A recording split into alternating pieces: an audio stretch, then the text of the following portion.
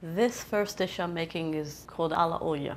And basically all it is pasta with olive oil and garlic. Ingredients: grated cheese, optional hot pepper, salt and pepper. I also put fresh parsley, obviously your pasta, a nice great olive oil, and a little something in the end if you like it more brothy, soupier, is chicken broth.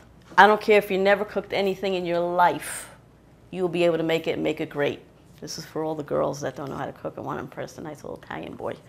All you do is you take your garlic, and I smash it. I just get a knife, a flat knife, boom.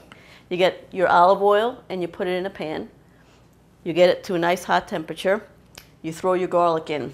It's a little toasty right now because it's been sitting here, but that's all you need to do is put your garlic in the olive oil until you get it light brown. Then you get your pot with the water in it for the pasta. Put a little salt in the water. I don't know why we put salt in the water. My grandmother did it, my mother did it, I do it.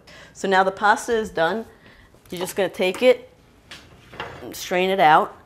Another little trick is you keep a little bit of the water in there too, because you want to get it like kind of soupy. Very simple. You take your broth, pop it in, you take your parsley, a little bit. I like it salty, I'm sorry. Albie likes the hot pepper, grated cheese. So now I've got all the ingredients in here, and the last thing I usually put in is the oil. You take the oil with the garlic, put it in. Now, like I said, this is a little soupy, so the option to put the chicken broth in is totally up to you.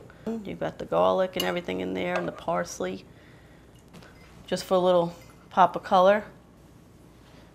A little more fresh parsley, a little grated cheese. It's done. Very quick, very good. In our house, it's more of a snack than a meal, but listen, it really is a meal. Maybe we're not normal, but for us it's a snack.